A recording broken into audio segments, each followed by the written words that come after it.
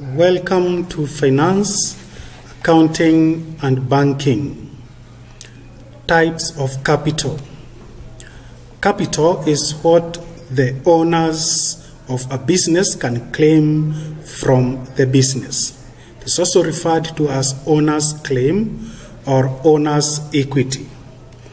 Capital takes various forms as illustrated below. 1. Opening or initial capital.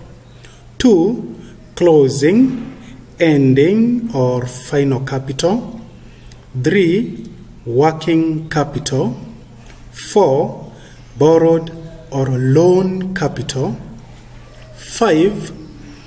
Capital owned or invested. And 6. Capital employed. We start with opening or initial capital. This is the capital at the beginning of an accounting period, or that a business starts or opens a financial year with.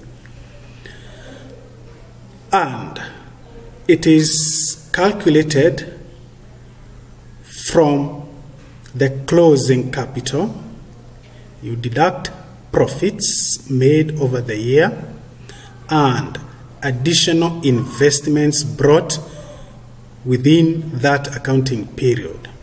You also add drawings because they are part of the capital that we started with, and you add losses if there are losses that were incurred. So OC stands for opening capital, then CC closing capital, P profit, D drawings, I investments, and L losses. We look at an example. On 31st December 2001, Alex Madai Supermarket showed capital as 700,000, and the following information related to the year ending 31st December 2001. So drawings over that period were 40,000 shillings. Additional investments were 80,000 shillings. Profit was 350,000 shillings. And loss was 50,000 shillings. So we look for opening capital. As we had said, opening capital is equal to closing capital less profits less additional investments, add drawings, and then add losses. So these are the figures: 700,000 as closing capital, less profits made 350,000, less additional investments 80,000. You add 40,000 for drawings for the year and 50,000 for the losses that were incurred. And our opening capital we'll find out will be 360,000. We move to closing capital or final or ending capital. This is the capital at the end of an accounting period or that a business closes a financial year with, also called final capital. So closing capital will be found or computed when you add profits and investments on the opening capital and then deduct drawings and losses.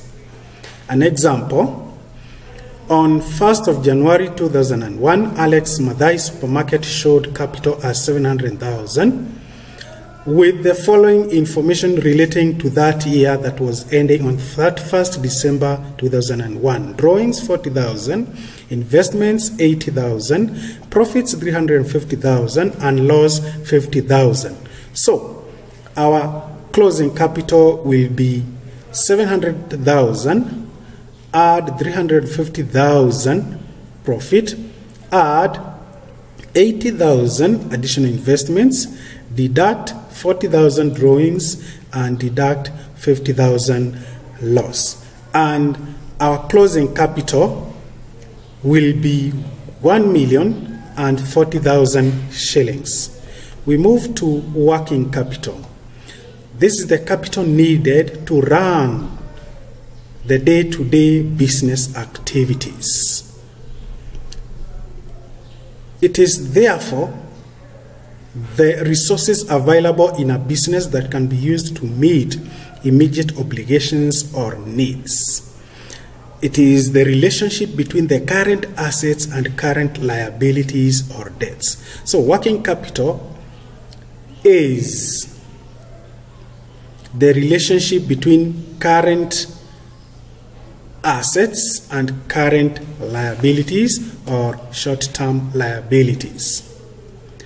So the more current assets we have than current liabilities, the higher chances of a business to run its affairs smoothly.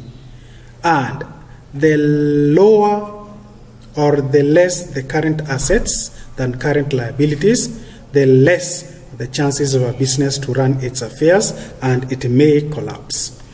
We look at borrowed or loan capital. This is capital that is loaned or borrowed from financial institutions. So it is a loan, it is borrowed. And these resources or finances that are brought into the business are the long-term loans or liabilities and debentures. Those loans are obtained mainly for large-scale expansion or projects of the business. We move on to capital owned or invested.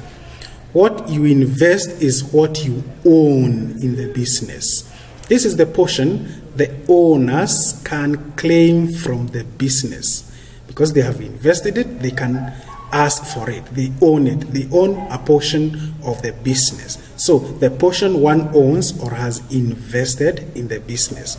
So capital owned or capital invested is made up of what the owners of the business have contributed to the business, likely in form of shares and or subscriptions, plus the profits, less drawings made during the year, and the losses made.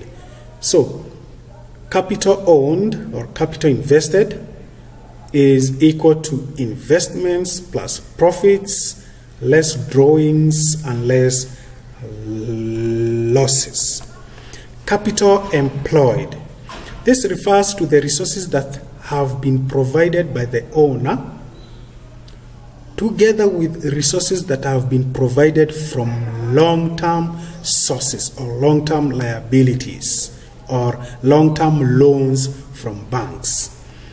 So, capital employed is the capital invested or what is owned by the shareholders together with the long-term liabilities.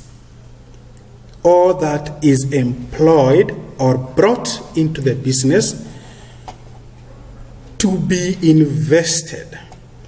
Again, capital employed can be looked at as capital invested or capital owned plus the total liabilities less current liabilities. Total liabilities less current liabilities will arrive at long-term liabilities. Capital employed can also be looked at as total assets less current liabilities. So the total assets, when you deduct current liabilities, you will remain with long-term liabilities. And those long-term liabilities will then be regarded as the capital that has been brought into the business to be invested in the long term. Again, the capital employed can be looked at as total fixed assets plus working capital. And working capital is current liabilities less deducted from current assets. Thank you. Subscribe and like my video channel at Eddie Karis. Thank you. Edward Kariuki Madenge, Kariuki Eddie 2010 @gmail.com.